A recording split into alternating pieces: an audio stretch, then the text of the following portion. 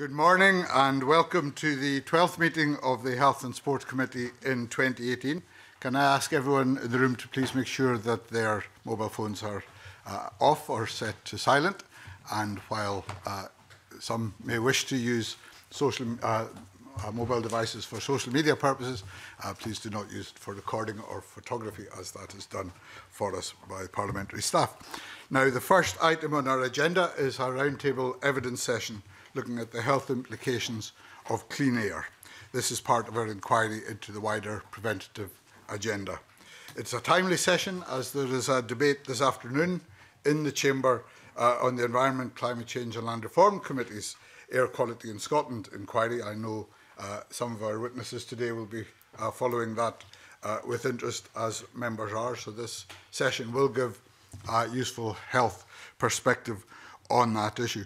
We did invite both Edinburgh Health and Social Care Partnership and NHS Greater Glasgow and Clyde to send representatives to attend this session, but unfortunately neither was able to do so, which is regrettable. However, we have some excellent witnesses here today.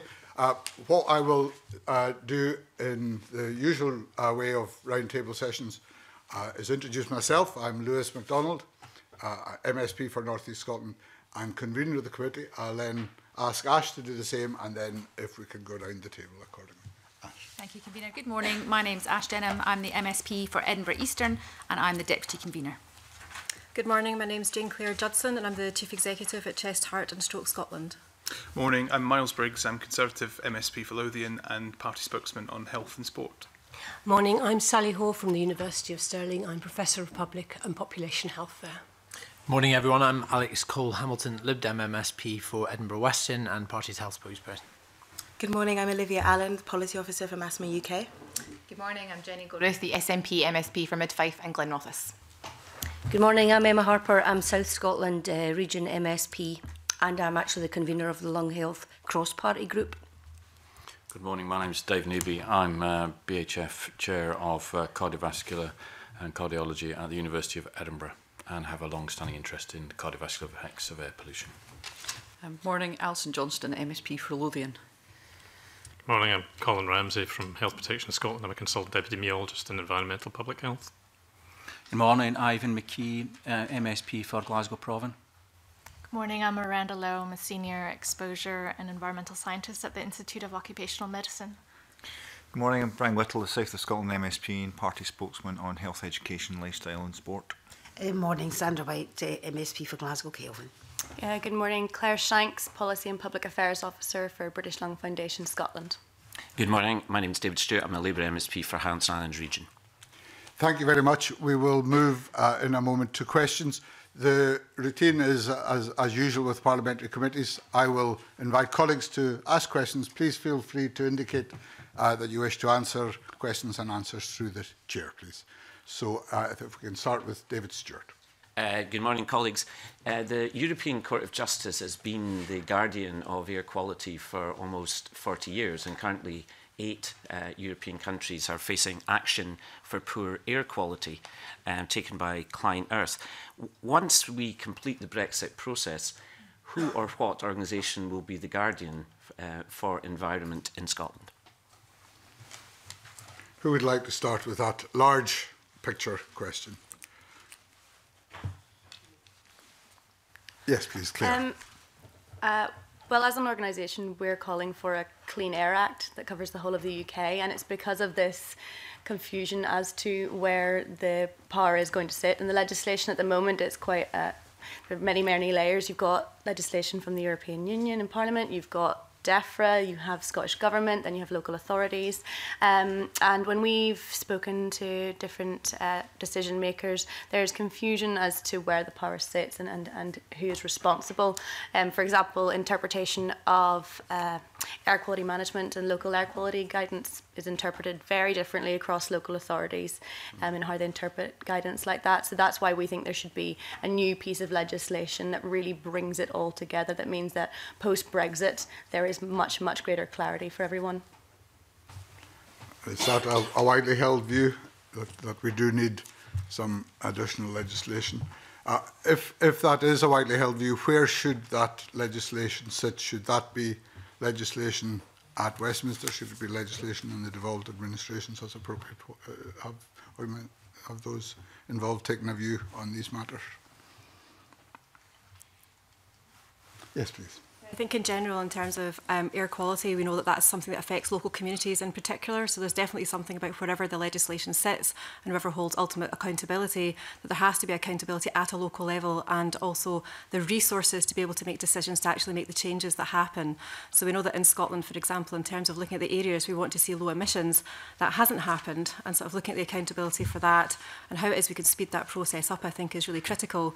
So I think there is a discussion to be had as to whether the legislation is held at Westminster or indeed in the Scottish Parliament, and that really has to flow in terms of how it is that we can empower the people at a local level to be able to make the changes that they need to make. I think there's a secondary issue which is around the involvement of the private sector and industry in terms of air pollution and clean air, and how it is that that works in terms of whatever the devolved settlement may be. I think there is still some question as to how Brexit will in fact impact on that. There's quite a lot of detail behind that, and that might affect actually how it is that legislation will then pan out throughout the devolved administrations of the United Kingdom. David. I think it's a good point. And what we do know about the current negotiations, and obviously there's lots of things that we don't know in terms of the current negotiations, is we do know that the UK government is withdrawing from Euratom, which governs medical isotopes, because of the ECJ, and also there's some doubt of whether the EU emissions trading scheme will continue, which is the point Jane Clare was making. And yes, of course, that could continue within the UK, but the beauty about the current scheme is scale. And you need that scale of having the 28 to run that scheme correctly. And just before I come out, Convener, and I promise you I won't read this, I had a quick glance at leading cases of the European Court of Justice cases, and an environment went to 80 pages. That's what's happened over the last 40 years. My worry is what's going to happen post-Brexit, because who's going to enforce environmental legislation on air quality if we're not in the European Court of Justice? Indeed. I wonder, David Newby, do you have a view on these matters? Well, clearly, I support the comments made by Claire and Jane Clare. We need clarity, and this is an important topic that we have to address. And clearly, it has to be very clear guidance. And I think, we need to keep the momentum going. And there's a danger it could slip. Sally, how do you? I think I agree very much with what's been said so far, and this is critical from the point of view of accountability and monitoring. If it's not clear where lines of responsibility are, then actually it's very difficult to evaluate and monitor the impact of the policy and the legislation. Okay.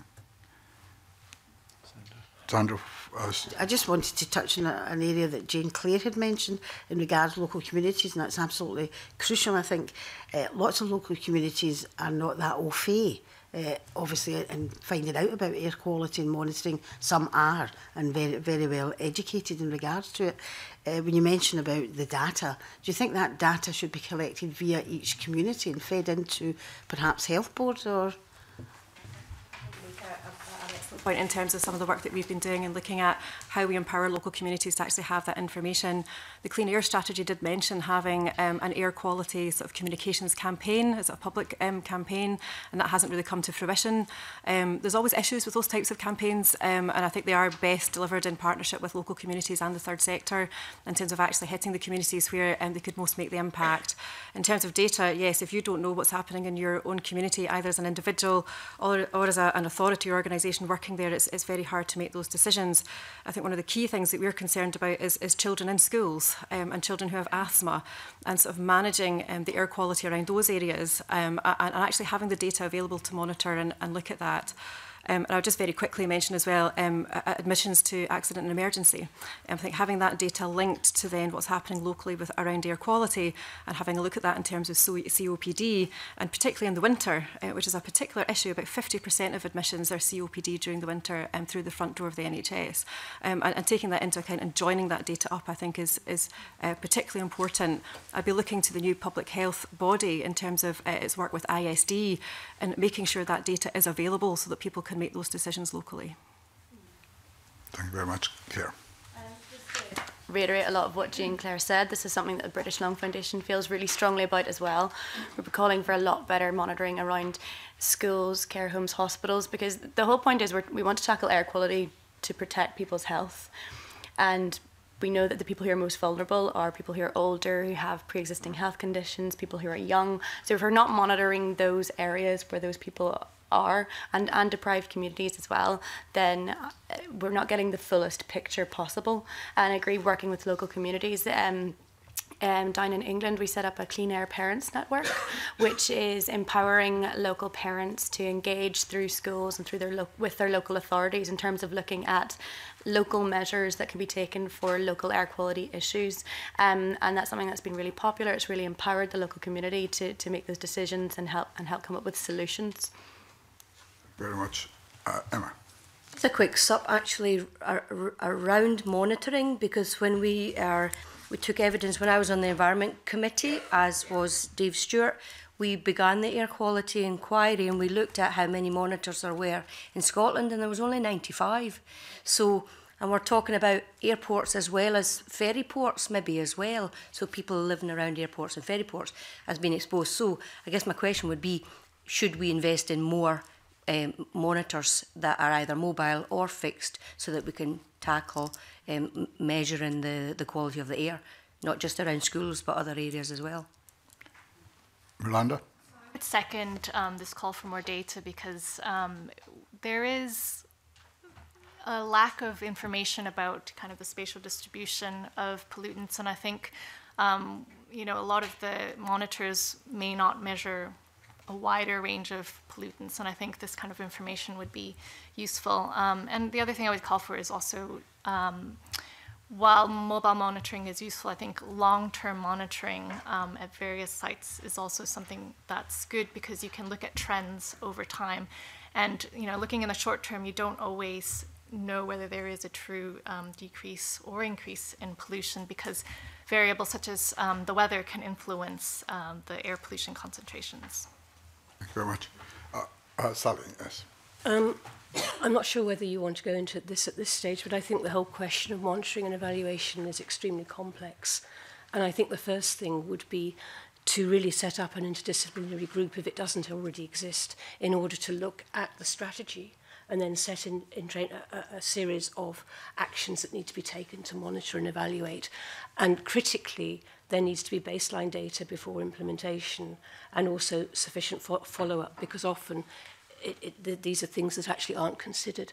But I think it is so complex in terms of what we're monitoring, what the metrics are, whether it's average daily or average annual, that we need to look at this in more detail. And I think it is in the place of the expert working group.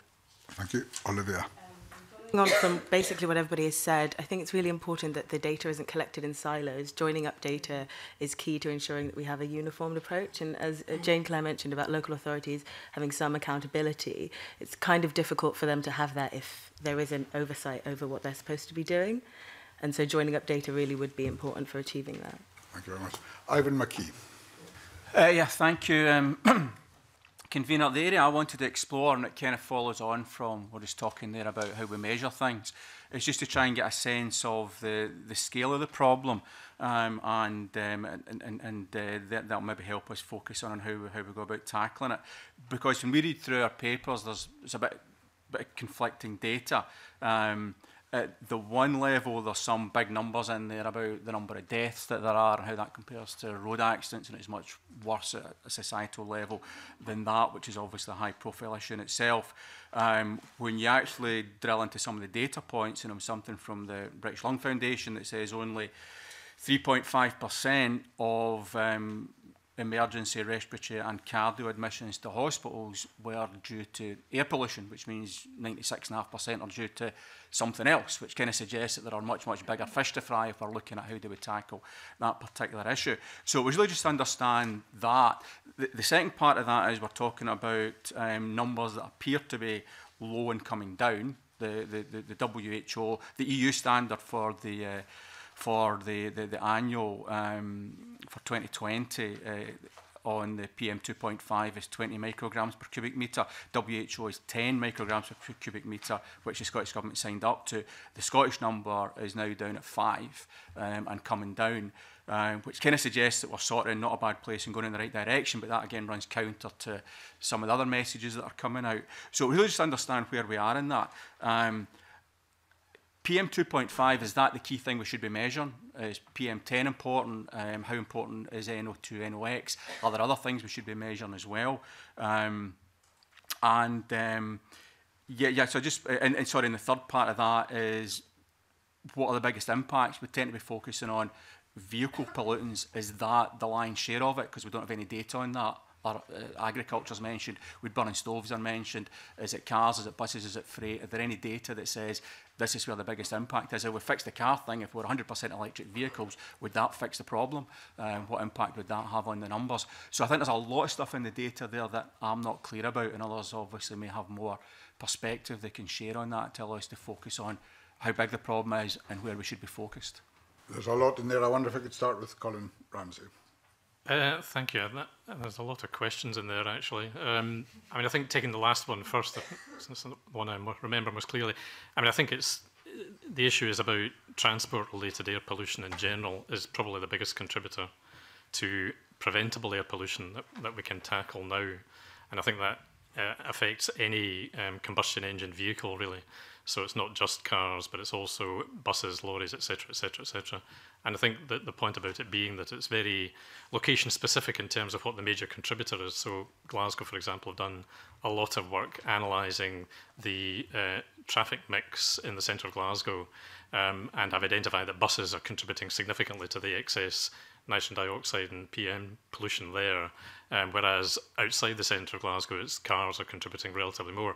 So it's not a simple picture by any means, but I think the message essentially is that combustion engine vehicles are a significant cause of traffic-related pollution, and that's where the targeting is currently focused in terms of trying to reduce that. I mean, in terms of the data issue, that is an incredibly complex issue, the best, in terms of summarising it, the best evidence, I think the most robust evidence, is in relation to particulate pollution, really, and PM2.5 especially, and all the work that's been done by COMIAT, for example, the Committee on Medical Effects of Air Pollution. They are the ones who came out with the estimates, the most robust estimates of the effect of excess PM2.5 pollution on mortality. And they also looked at cardiovascular mortality and lung cancer, etc. And they did a review of all the information a number of years ago. I think it was published in 2010, and at that time they came out with the estimates that are commonly bandied around now, that for an increase, I think it's of 10 micrograms of PM2.5, that there's a 6% increase in overall mortality. There will be an updated report coming from COMIAP on that. But I think the message is going to be that figure of 6% excess mortality across the board is a robust estimate based on newer international studies, really. I think the evidence in relation to other pollutants is more controversial, particularly nitrogen dioxides. And again, COMIAP are in the process of finalising a report, which is a review of the evidence in relation to nitrogen dioxide and nitrogen oxides in particular. And it's much more difficult to quantify precisely what the impacts of those are, because there's a very clear interrelationship between particulate pollution and nitrogen dioxide pollution, for example. There are also effects due to other pollutants like ozone, etc. And again, that varies depending on the circumstances. Ozone paradoxically is often higher in rural communities because the ozone is mopped up in urban areas by the other pollutants. So it's a very, very complex picture in terms of the data. We have been looking more recently at trying to get a better handle on the data in Scotland, and I've been working with some colleagues in Glasgow University and Strathclyde University looking at that. And what we've been trying to do is look at it on a small area basis, and this was really trying to estimate what the impacts of low emission zones might be.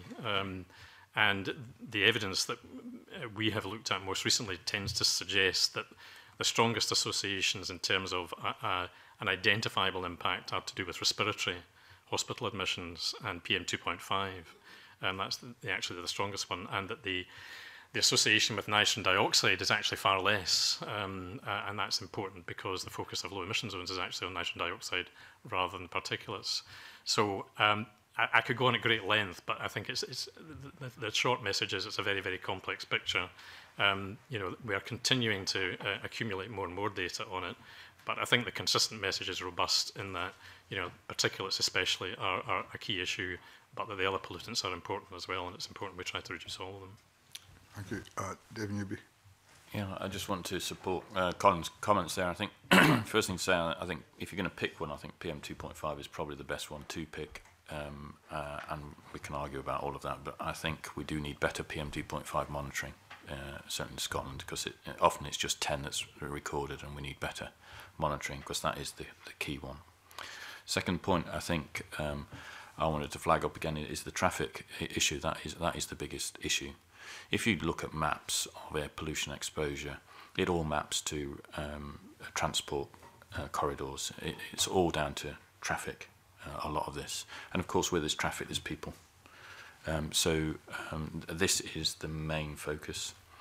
In terms of your first question around, is it that important? If you look at the global assessment of avoidable causes of death, and there are many of those, obesity and other things. In the top 10, there are 3 that are air pollution, and in the top 5, there are 2. And one of those is mostly around traffic-derived air pollution. So it is up there, and that's a global perspective. What about Scotland and the UK? Well, that is still just as relevant, and I think we do need to sort this problem out. We do need cleaner cars, cleaner engines. They are coming. But we need to encourage that. I have an electric car. I have trouble plugging it in. What's going on? As you saw, I walked in with my cycle kit. Why can't I cycle not in a diesel-infested traffic that I get, for my self-righteousness, I get to be pushed into the bus lane with the taxis that are all diesel? What's going on? We need to do better than that, surely. We need to be encouraging people. Why don't people cycle on the roads? Because it's dangerous and because of the pollution. We need to sort this. So we do need, and of course it's not an instant fix, and I know there are many barriers to getting people on active transport, but these are the sorts of things that we do need to fix. We do need legislation to help us encourage people to do the right thing. Clear. Thanks. Pick up on Professor Newby's point around the act of travel. That's something that's absolutely crucial to all of this, because it's getting cars off the road, and I think that's why not only are they the biggest emitters of the pollution in the urban areas. If we tackle car use, that has bigger public health benefits. If you're getting people out walking and moving, it goes across different health policies in terms of tackling obesity and mental health issues. There are much bigger benefits here, and that's why things like low emission zones or clean air zones have to be ambitious, because there's no point if you just look at maybe just increasing a few electric vehicle charging points. Whilst they're important, they need to be ambitious. We need to talk about changing the cities. They need to be much more easy for people to walk and cycle to work. We need to tackle private car use. It has to be all-encompassing, and that's why things like Glasgow City's first attempt at a low-emission zone has been quite disappointing, because it doesn't seem to go as far as it needs to be. Thank you very much. Jane Clare, then. Sorry. I totally take Ivan's point about, when you look at the figures, it's difficult sometimes to understand, well, what's the thing that we should be doing, but also looking at a figure and saying, well, if you compare this to this, then what is the biggest problem? I think as a charity, the way that I've been looking at it, and it might be a slightly different sort of standpoint, is that if we count up the number of people with COPD, the number of people that have any sort of chest condition, that have IPF, for example, if we look at that and add those figures up, we're looking at not shy of about 600,000 people in Scotland. Asthma alone is over 350,000 people will have had it at some point, even if they might have, childhood asthma, you might grow out of it, but somebody will have been affected by it. And those numbers are big, and they're quite scary. So even if those people are not admitted to hospital through A&E, or even if it doesn't show up as an acute condition being affected by it, day to day, they will be being affected by it. Out of those 600,000 odd people, they're not sitting in clean air all the time. There might be some people who are, but most people won't be. So for us, that's a big issue. There's a second issue around stroke and heart disease, because we know that particle matter affects that as well. So we tend to think about clean air, about people with chest conditions, but it's broader than that. So we have to take that into account. There are other effects going on for people's health there. And so for us, if we start to add those numbers up, you're not getting shy of probably 1 in 5 of the population who are directly affected by air quality every day. I think there's something something else. I totally agree with Colin and David around the comments that they're making, and I quite like the fact that David's bringing just a little bit of tempered anger to the discussion as well around his particular situation, and I think that's absolutely right, because we do have to take quite a big step, I think, in order to tackle this. And in terms of active travel, as a woman who used to cycle, and I don't anymore because it is far too dangerous, and we have a culture in Scotland that is not replicated in Northern Europe, for example, if you look at Copenhagen, which has a similar weather to us, so we can't even use the excuse of rain. But we do have to look at that in terms of, transport is the biggest problem in terms of this, but it's also the biggest problem in terms of people actually accessing employment, accessing the health service. The health service itself, in the paperwork that's been brought to the committee has said, it's part of the problem because it's one of the biggest employers. So we have to look at that in the round. I think the final thing I would say on it is that there's also needs to be a shift, I think, in thinking that when we look at tobacco, it was about a shift in the rights of people to have access to clean air over the rights of an industry to sell an addictive product. And that was difficult to do, and it took a long time. And this Parliament took a great stand on that and took great leadership on that issue. And I think we have to move towards that position, and also move just from talking about it from an environmental perspective, important though that is, to disease prevention, and actually thinking about it in a more holistic manner that it affects everybody in Scotland at some point, because ultimately one thing that we all do is breathe. And that we can't get away from that. That has to happen for us to continue. So I think we need to put that importance on there and make sure that we see it as that priority. Thank you very much, Sally. I think my comment follows very nicely on from what you said. You mentioned tobacco. The smoke-free legislation, which I was involved in monitoring, evaluating the impact of, really was quite dramatic. Prior to the introduction of the legislation, it was estimated that there were 865 deaths per annum from second-hand smoke. It is a little bit different in terms of the dynamics compared with air pollution, but we have an estimated 2,000 deaths associated. So the potential impact, I think, of legislation is quite considerable. The evaluation of the health consequences of the legislation, the improvements were an improvement of respiratory health, 15% reduction in childhood asthmas, dramatically a 17% reduction in acute coronary syndrome, that's essentially heart attack. And really, that was really across the board. We saw a population level fall in exposure, and also, quite unexpectedly, an improvement in perinatal outcomes. This has also been measured in terms of improvements in air quality, outdoor air pollution. So I think the potential here is considerable, but it needs to have a structure for implementation and enforcement and evaluation. I just wanted to pick up on a question that Ivan McKee asked some time ago now. The very first question you asked, you mentioned, how do we understand this? We have sudden acute admissions as a result of air pollution. I think we need to differentiate between the acute effects of exposure to air pollution and the longer term effects.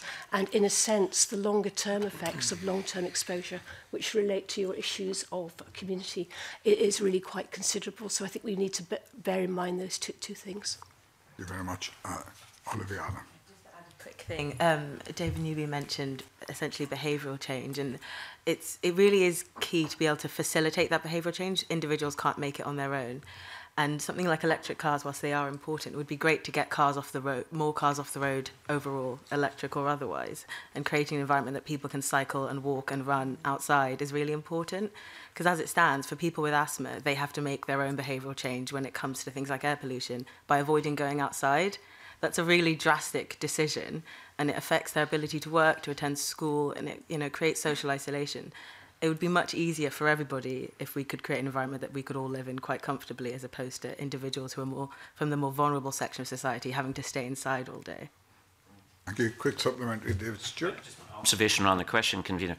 I think also we need to look at the role that freight plays in our cities. That's very polluting. In a previous committee, I went to the Netherlands to see consolidation centres, which is where freight goes externally to the city, and low-emission electric vehicles are used to take freight from the large warehouses. I was on an electric bike, for example, to take freight, which is absolutely fascinating. But that does require a step change, and as Olivia said, a change in attitudes. And let's remember, as Alex Hamilton will know, in Edinburgh, when we had a referendum on congestion zones, that was defeated. You know, we've got to take the public with us, and that includes taking hauliers with us as well. So I agree that we have to give up something to get a longer gain, like in the smoking ban, but that doesn't mean the public are necessarily with us currently. So that's the worry I have as a politician, how we make that step change. That's a very fair point. Ivan. That was excellent. Thanks very much to all the folk that contributed. It clarified a lot of things for me. I was a bit concerned as a comment that Colin Ramsay made, that the low emission zones are focused on NO2 rather than PM 2.5, whereas PM 2.5 is seen to be the biggest issue. So that's a bit of a concern. And I suppose just to follow up on the electric vehicles, what I also heard was that it's internal combustion engine that's the problem. And I suppose to go back to my other point, does that mean that if tomorrow we were 100% electric vehicles, and I completely understand the active travel issues, and I'm not dismissing that, but that's a different debate that we can deal with separately, and nobody's more supportive of active travel than myself. But if we could wave the magic wand and we were 100% electric vehicles, would that largely fix the PM 2.5 and the air pollution issue? Colin. The answer to that to an extent. I mean, it would certainly help reduce it further. I mean, I think PM 2.5, you have to bear in mind that not all PM 2.5 is associated with transport. There's PM 2.5 from other sources which we can do nothing about, transboundary airflow, etc., etc. And also, even if you have vehicles that don't have combustion engines, you've got tyre wear and you've got brake wear, so that contributes to fine particulates as well.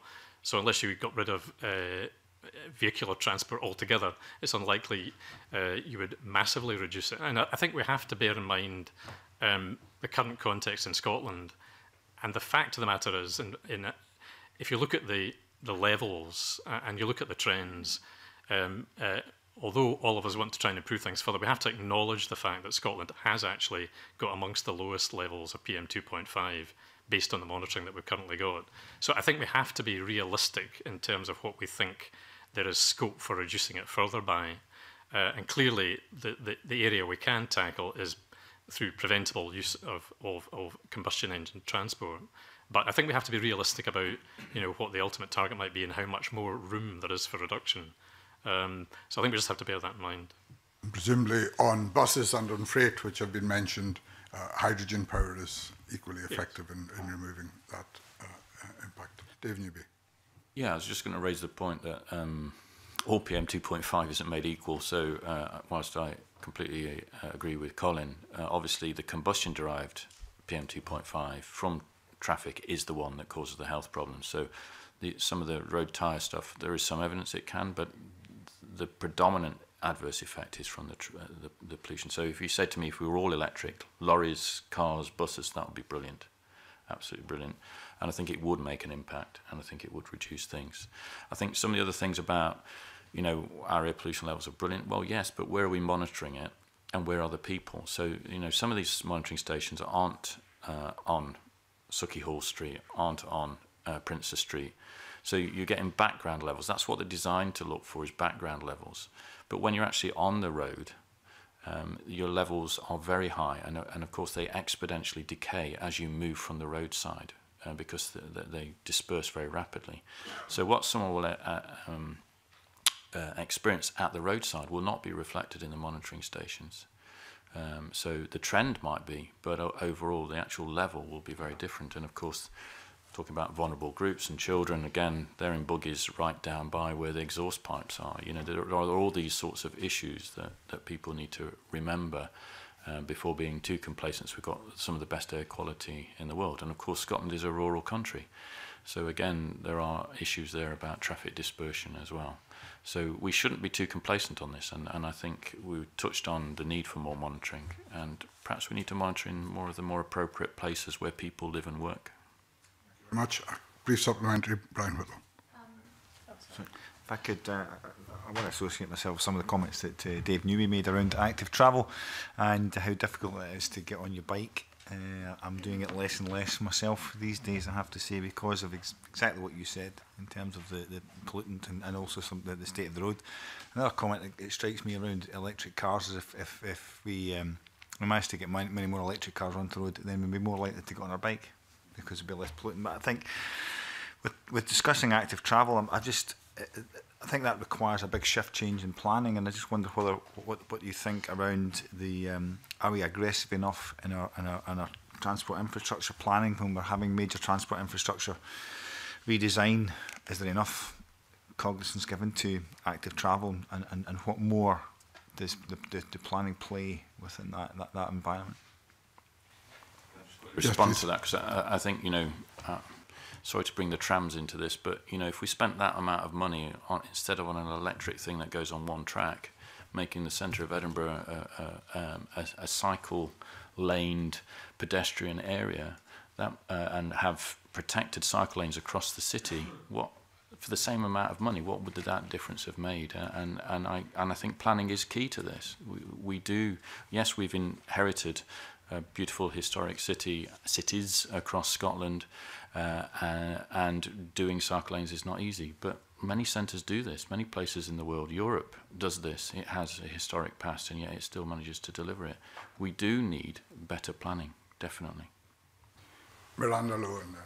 I just want to comment back on this issue. I think Colin mentioned it about, you know, how the low emission zones are based on NO2, but there's this idea of meeting regulations, and then there's this idea of making a better place for people. And I think that's really what, you know, we'd all like. So you can always do better, even if you meet the regulations. I think, you know, you don't want to just stop there. And I think by doing things like getting more cars off the road, I think, you know, it's great to have, you know, no emission cars, but there are still issues around that. And I think what we want to do is make a place that's healthier for everybody. And so I think taking a broader approach is important, and I think that's really the way to address this, because it's not just targeting one thing. It's not just having a low emission zone. It's not just targeting freight, for example. But, you know, by addressing freight issues, you are making a nicer city to be in as well.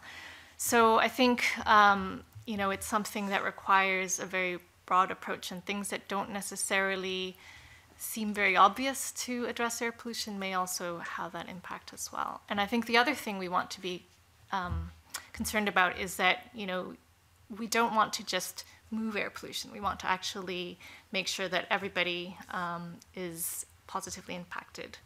And some unintended consequences of policies may be a shifting of bus routes elsewhere, for example, or just moving more polluting vehicles to another community.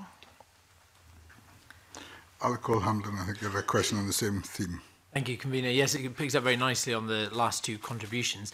As things stand, 5% of my constituents in Edinburgh Western will die because of air pollution. Edinburgh is top of the pops in that rather macabre league table of preventable deaths due to air quality. And my constituency has two of Scotland's most polluted, top 10 most polluted streets in St John's Road in Corstorphine and in Queensferry Road. So this is really important to me. I'm sure it's, well, it's important to everybody. But I'd like to ask the panel, from what we've heard about planning, whether this is never considered, this is not considered currently, and whether planning decisions are granted or not. So, for example, we've had a proliferation of housing development in West Edinburgh, which are feeding the arterial routes I've described, adding traffic, which Professor Newby described as being absolutely key to this problem. So in terms of the whole place solution to this, do we need to change planning legislation so that planning will be refused if it's going to compound those really toxic zones? Are we ambitious enough on that switch over to electric vehicles in terms of the dates that governments, both here and in Westminster, have set in terms of the time by which we'll end fuel internal combustion production? And are we... should we take some radical decisions around freight as well? Because I mean, one of the problems we have in our constituency is the lorries going through these very narrow arterial corridors. If we were to start getting radical about moving that into different modes of transport. So the whole place solution, if you please. Clear. And then Colin. So just to take the first point, there is in the Cleaner Air for Scotland strategy, there are points and recommendations with regards to placemaking and planning policy.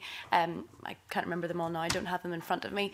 But from memory, there are lots of suggestions you know, future placemaking plans will take into consideration air quality. We'll look at how maybe air quality might. It's lots of suggestions of how things might go. There's nothing concrete with regards, as far as I can remember, with regards to planning decisions.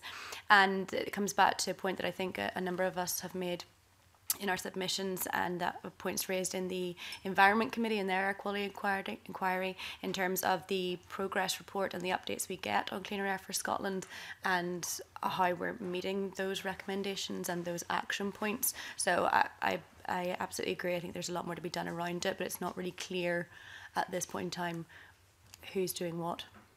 Colin Ramsay. Yeah, I was just going to echo some of those points. I mean, I think in relation to the CAFs and the CAFs governance group, there are planners who are represented on that group, and I think there is an increasing understanding amongst the planning community of the need to understand the impacts of development in terms of air pollution. And the evidence was taken from Holland, for example, where they have a different system in relation to planning, in that any new development effectively has to calculate an air pollution budget associated with a new development, and if it exceeds their existing air pollution levels, then they have to design in mitigating measures to mop up that extra air pollution. So I think people are aware that there are lessons to be learned from other countries. I think efforts have been made through the CAFs governance group to try and promote those, and I know that there are developments with the planning community and through education, etc., to emphasise the need for them to be more aware of it. So, and I think the placemaking and the work that NHS Health Scotland have done in terms of designing an audit tool, for example, on placemaking, are ways which we're trying to encourage the planning community to understand their role, because it is absolutely key to it. Jane Judson. Yeah, I mean, I'm really interested in the planning angle and the sort of holistic approach to that, and the sort of placemaking. I do feel that it needs to be toughened up a little bit. It feels like an optional extra is something that we might do if we manage to fit it in, rather than something that's a basic line within our planning at the moment. And I love a bit of anecdata, because that's really good when you're sitting in front of people who deal in evidence every day. But I was supporting a friend to decide on whether to buy a house a couple of weeks ago, and we went to a new housing estate that's being built. It will remain nameless. And one of the things that I noticed is that it only had a pavement down one side of the road. And I asked if that was because we were in the show home bit. And I thought maybe that's why it's only one side. And the answer was no, that the whole estate will be like this. And I was really, sort of surprised, because I thought, well, I don't understand how people can walk about then if they don't have pavements on either side of the road. And I was being very critical, and I was going to say, this is terrible, and I don't understand, and how could this get passed? Of course, the person was like, I thought I was just showing you a house. But, now we've gone into a whole issue around placemaking. But the really interesting answer back was, in actual fact, they were trying to build in some of the planning that Holland has done and that other parts of Europe have done. But what they've done is they've planned it in without the culture change. So that won't work for us at the moment, because in actual fact, when I look at it, I think, oh, how will I walk about? How will I get my buggy down the road? Because we're not there yet to say, in actual fact, people should be able to wander down the street, because pedestrians have a right of way over traffic within a housing estate. So there's definitely something about, we might be doing some things, but in actual fact, we've not made the culture change around it. I'd also like to make another point about areas of deprivation. And I think a lot of the active transport stuff and a lot of the planning issues, to my mind, and I'm going to be a little bit bold here, do fit into a bit of a middle class bracket. And I'm going to use the phrase mammal, middle-aged men in lycra, to illustrate the point, which is that, might be some of them here. But I think there is something around the fact that in many countries in Europe, when you see people who are doing active transport, there's an element of where they've not got it fully right in terms of that issue yet, but it is a lot more accessible. At the moment, if you want to be a cyclist, you have to go to a cycle shop and buy a specialist bike and specialist equipment in order to be able to do that, and that's not the case in other cities and in other countries. And so I think even walking, which we think of as a free activity, isn't actually that free. So I think we do need to sort of build that in as well, is that when we're looking at planning, how accessible is some of the things that we are doing, and asking people. Olivia is absolutely right. We're asking people to make changes that we're not making as a society alongside them. So we have to sort of integrate those two things together. Thank you very much. Sally Hall. Again, following on from what you said, you mentioned culture change, and that culture shift is really one of the most difficult things to do. Behaviour change is terribly difficult. One of the really striking things, and I'm going to go back to the smoke-free legislation again, was the gradual build-up of information firstly about the dangers of second-hand smoke exposure, then about what the legislation might do, then about what your responsibilities were. It was very broad brush. It included leaflets, it included leaflet drops to every household, and it included, very importantly, I think, a very high-profile mass media campaign, because that hits everybody. It's expensive, but your hit into the population is really quite large. And I think that that communication campaign really was part of the success. What was really striking was that before the legislation, it was primarily the non-smokers who were supportive. As it came nearer the date, smokers began to switch, and after the legislation was introduced, the smokers actually changed their attitude. They became very positive. I think because car ownership is the dominant theme here, they are the majority, we really have to hit the car owner and really shift their opinion. And it may be you actually have to move before the opinion has completely changed. But you may well find that once things are in place, there is a much more positive attitude. Very much. Emma Harper had a supplementary.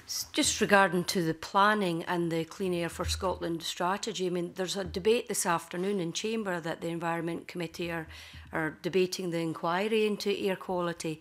And one of the issues in the report is that it's a cross-portfolio issue to tackle air quality. So Transport and Environment Secretary, as well as the Housing Minister. But there are calls for, I guess, a more joined-up approach from all the portfolios. So I'm assuming the panel would support that, or even at strengthening that.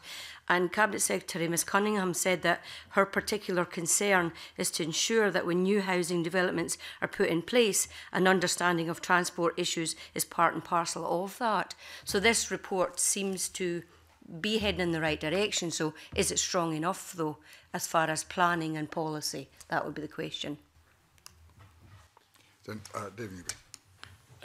I'm going to confess that I don't own any Lycra at all, but I think personally, I think change of views and attitudes is challenging, and I don't want to belittle that. And I think people's perception of people cycling around in Lycra is very common. And when I talk to people about going to work, and I cycle probably about 40 miles a week, just going to and from the hospitals around Edinburgh, I go in my suit as I am today, and people can't believe that I cycle in a suit. And don't your patients complain of you smelling? Well, they don't complain yet. Maybe they're just being very polite. I don't know. But there is this perception that you can't cycle and work and do some kind of job. My bike is a very cheap, rusty old thing, which I recently replaced with another cheap bike. They're not expensive, and it's all about views and perceptions. And most journeys are incredibly short. They don't need to be made in a car. Some of my patients get upset when they lose their driving licence, and I point out that I travel the whole of Scotland on the train with my bike. It's about attitude. I've always done that. It's been part of my mentality. Perhaps I'm just a bit odd, but I think it is making it easier for people. The comment about the road. Were there any cycle paths on this new estate? I suspect not. No. Why not? This has to be a norm for a new estate. Has to have cycle lanes. Why not? What's going on? Claire Shanks. And just picking up on the public health campaign, that's something we'd really like to see, because it's about, like you said, telling people you don't need to be a professional cyclist to get into work, and giving people, showing them how it can be done differently. But also it's about dispelling myths that exist. I've heard a number of people say, they're not cycling as much because of safety concerns. That's fair enough, and because of the pollution, when actually increasing evidence shows that you are exposed to much higher levels of pollution inside a car than outside of it. And people are thinking, I'm not going to walk my children along the side of the road because of the pollution. They put them in their car. It's up to 12 times more pollution inside the car. And other people, we get calls to the organisation asking about face masks, and will that protect them, and they think they do, and actually most of the time they don't, because the pollution and the particulates are so small they get through anyway. So there's a lot of misinformation out there and misunderstanding, and a really big campaign I think would really help that. I want to move now to the wider question of air quality in relation to health inequality, and start with Jenny Golders. Thank you, Convener, and good morning to the panel. with regard to Olivia Allen's point in terms of behaviour change, I wanted to pick up on that point. In your submission, you suggest that a reduction in the number of all types of cars is necessary to further lower the health risks posed by particulate matter. And Jane Claire Judson, in your submission, you point to health inequalities, as you've mentioned previously, and you say that it's the right to health as a fundamental human right, and poor health inequalities should be treated as an infringement of that right. In my own constituency, Leavenmouth, it's the largest urban conurbation in Scotland with no direct rail link, and health inequalities and actually child poverty in general is high in that part of Scotland. So do you think, therefore, there's a disconnect between our aspirations in terms of health and transport? Yes, would be the short answer to that, I guess. And I think it goes back to the point about the integration of portfolios, I think that Emma said. And I think that it is very complex. I mean, I absolutely understand why it's really hard to look at the transport policy in one area of government, and then to look at health, and then to bring into account the fact that there's health inequalities, and they're affected by factors that don't start with health always. So I absolutely accept that. But yes, I think we're a small nation in a sense. We've got 5 million people roughly, and in some ways it shouldn't be beyond the wit of us to look at that and to understand how to do that better. But I absolutely accept the structural issues that we have in terms of how we work on that. But I know that Olivia will have more comment on that as well. Just to add on, I think what we've sort of been discussing as well about planning and involving the public is a really important avenue to take. I think Copenhagen is quite a good example where they got people who cycle to point out different routes on a map that are problematic and where other useful routes would be. So I'm not entirely sure how much involvement the public has in your planning procedures, but if there could be a public consultation involving people who are living in more marginalised communities, then perhaps there'd be improvement in terms of getting rail links out there and offering those alternatives. Absolutely, and in terms of facilitating that behavioural change, because there might be a real link for people to use. They can't use it at the moment, it's not there. I have a real interest actually with regard to my own constituency at the moment, more broadly. Jane Claire Judson, just to go back to another one of your points, you also highlight then in terms of what you said there, that it must be seen air pollution as not purely as an environmental issue. We need to urgently address poor air quality as priority in targeted areas where people who are more vulnerable are at greater risk, and this is in terms of health inequalities. And Claire Shanks, in your submission, you point to NHS boards and their local authority partners requiring to include reference to air quality and health in the next revision of their joint health protection plans, which should identify and address specific local priority issues, which is a quote from the Cleaner Air for Scotland. To what extent then do you believe that the air quality should be strategically linked to the outcomes of health and social care partnerships nationally and at local level as well? Should it be embedded in terms of those outcomes? And are any of you aware of any good practice that's happening currently across the country in that respect? Jane Claire. Thank you. I mean, I would say yes. I mean, the joint plans, the responsibility is to reference it, which I don't feel goes. I mean, I could reference anything, but it doesn't mean I would have to act on it. So I think we should toughen that up a little, and I think that we should be creating better sort of outcomes-based targets, if you like, in terms of health that cut across all of the portfolios that we have.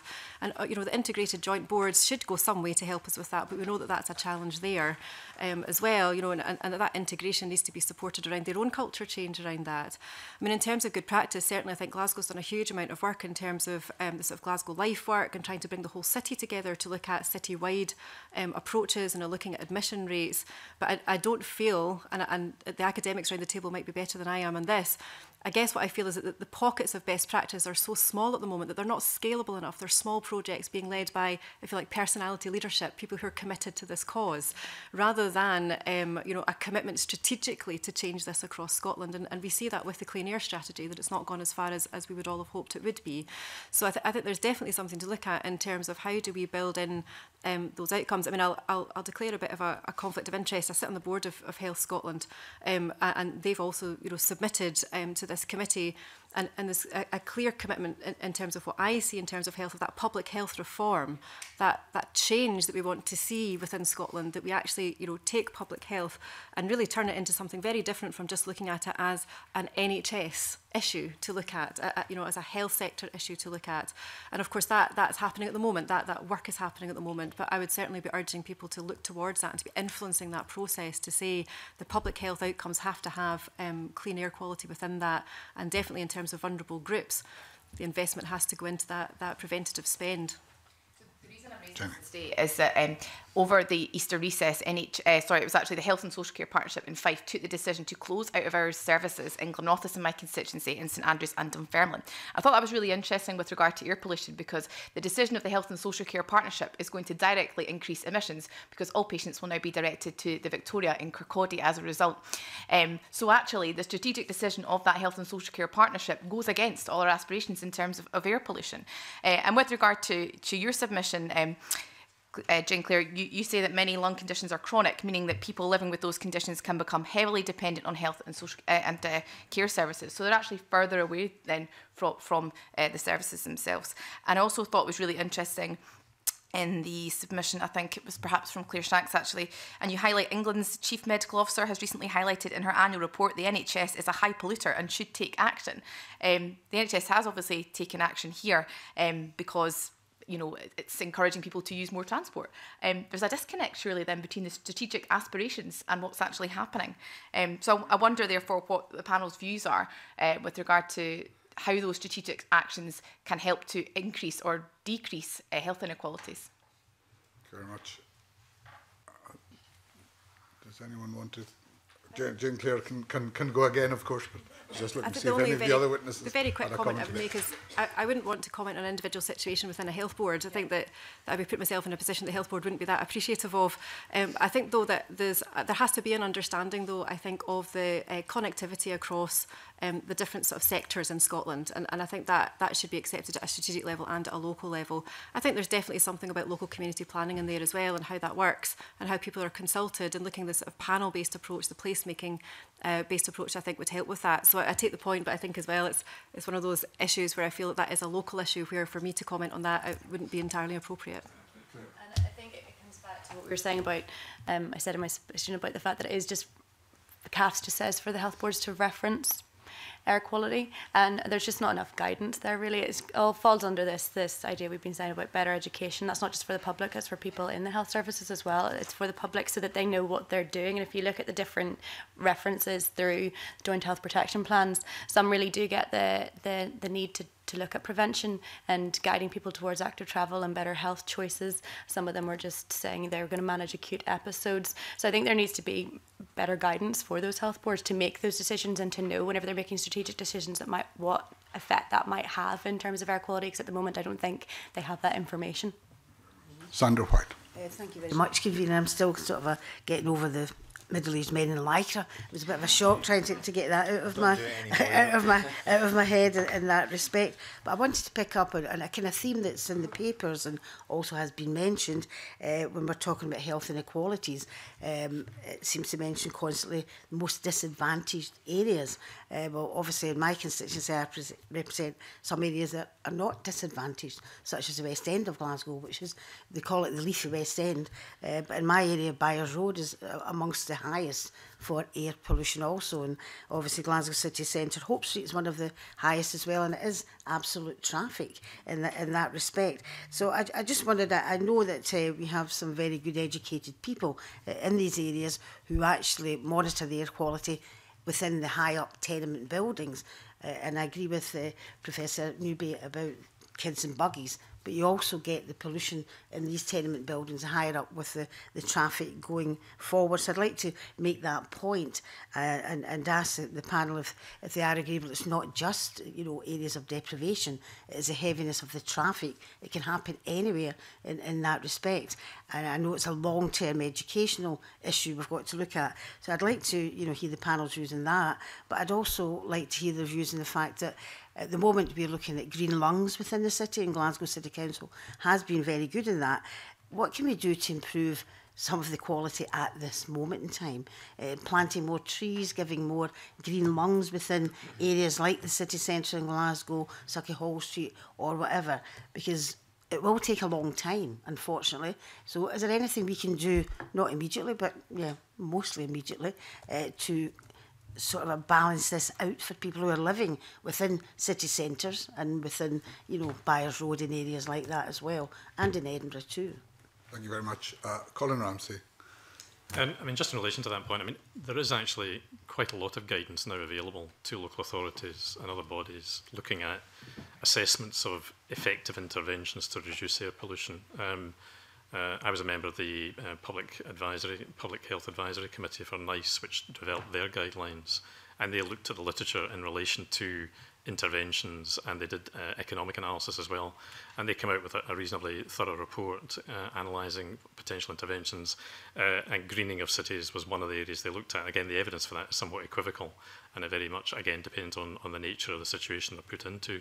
So quite a lot of work has been done, and I think what we are doing is trying to make sure that people are aware of this evidence and can access it. But I think local authorities are aware of this as well, and that's why, for example, in Glasgow, they're not just having the low emission zone, but they're having the Avenues project, which is effectively, and you'll know more about it than I do, you know, there is an attempt to recreate the street landscape and to improve greening in relation to it, but to totally transform the kind of street pattern. And I think progressively that's the kind of thing which will make a difference in terms of encouraging people to get out of their cars and make use of alternative means of transport. So I think there is quite a lot of evidence about that already, and I think local authorities should be aware of that. But certainly one of the things we're hoping to do is produce a briefing later in the year, which will highlight all these sources of evidence so that if people are not aware of them, they can access them more readily. Sally Hall. There are 2 points, I think. One of the things that struck me in the previous conversation was the complexity of all these different components coming together. And I really was thinking in my own mind as to whether a systems analysis has actually been conducted to look at how these different elements relate, because I think that is a very useful tool for bringing together all the different interventions or different approaches that are being taken. The second thought I had was in relation to effective interventions. The effective interventions may work differently in different areas depending on the nature of the situation. And in a sense, in addition to effective interventions, I think there's a need for a system of option appraisal that allows areas to make judgments about what would be the best way to take the intervention forward. And these really are systems that are used in academic research for working out how to take things forward. Yeah, fair point. Dave Newby. Yeah, it was just to answer Sandra's question about living and the associations with illness. So certainly there is a canyon effect that you can have, and of course Glasgow and Edinburgh has lots of lovely tenement flats, which does tend to exacerbate the situation. And if you look at people with cardiovascular disease, the closer they live to a road, the more cardiovascular disease they have. So there is a clear relationship, almost dose-dependent in distance, and that of course plays to social deprivation and deprived areas that tend to only able to afford housing in areas that are very polluted and close to roads and things. So these things are all interlinked, absolutely. There are, I can't really speak to how town and country planning could be improved. We've inherited these things, but you know, radical solutions like making people park their car on the periphery of the city and having transport into the city might encourage them to disengage from being completely wedded to their car when they get in their car to go 50 yards down the road to go to the shop. I mean, it's just crackers, and I think that, you know, that is part of the answer, but not easy to deliver, I accept. Miles Briggs. Thank you, Convener. I wanted to follow on from Sandra White's question there, specifically around how health boards and local authorities can lead by example. And 2 years ago, I asked the government about what they were doing to help encourage the fitting of filters, for example. And the response I had was that the Scottish Government do provide an air quality grant scheme to support retrofitting of vehicles, but the take-up of that's been incredibly low. So in terms of these sorts of interventions, what does the panel feel should be done in that sort of case? Should the retrofitting of these vehicles be compulsory? You know, to actually have a, from the work we're doing now, to actually look towards what we can do now to try to tackle this. Yes, please. Certainly, we did research at Edinburgh University showing that retrofitting particle traps does have a benefit in terms of preventing some of the adverse health effects of air pollution. And if it's voluntary, then it doesn't happen. And grant schemes are helpful, but don't. And so, you know, that legislative angle is important. One thing that people have used as arguments against it is it does make the engine less efficient, so it produces more hot house gases, etc. But ultimately these engines are generally more efficient anyway. So it's a trade-off. I think some health authorities, I mean, speaking for mine, I do frustrated sometimes. There are psychopaths to the Royal Infirmary, which I'll be taking on my way back. But the new site, lots of new buildings. How many electrical charge points are there? 0. The Western General Hospital has 2. And I struggle to get my car, if I do ever drive my car, as I did the weekend because I had to go to St John's afterwards, to get it to be charged because everyone's parked around it not using it. So I think there are things that can be done more imaginatively and better in health authorities to lead by example. Thank you very much. Now can I ask Alison Johnson to open the next section of the... Yes, thank you, Convener. I probably would like to have a bit of a focus on the comments from the British Lung Foundation and Chest, Heart and Stroke around CAFs, Cleaner Air for Scotland. I think certainly Chest, Heart and Stroke Association, you're suggesting that we need to be treating this as a national emergency. You know, we really have got to grips and treat passive smoking very seriously, but we seem a lot more relaxed about air pollution, despite the number of, even if it's not killing you, it's certainly not doing you any good, and it's actually costing us all a fortune. I would ask Professor Newby, please don't temper your anger. I think we really need to develop a sense of urgency here, but you know, CAFs, for example, it's looking to deliver, what is it, 10% of all journeys by 2020? Well, here we are in 2018, and we're probably sitting about 2%. You know, the proportion, in my view, of the transport budget that's spent on active travel is simply not fit for purpose. So I would just like to hear what you think we might do to make this, you know, just to encourage the Parliament, the government, to take this issue more seriously.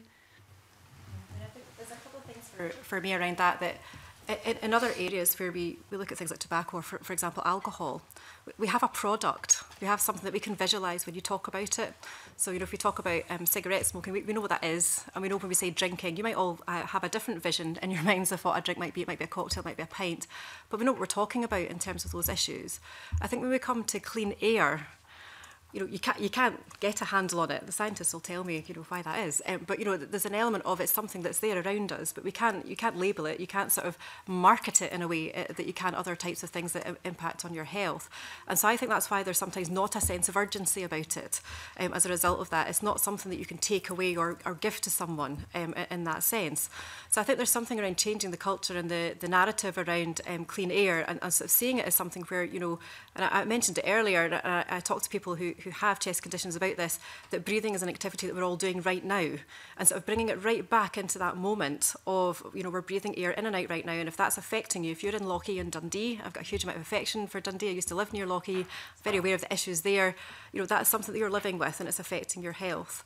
I think there's definitely something around decision making for me to make it urgent.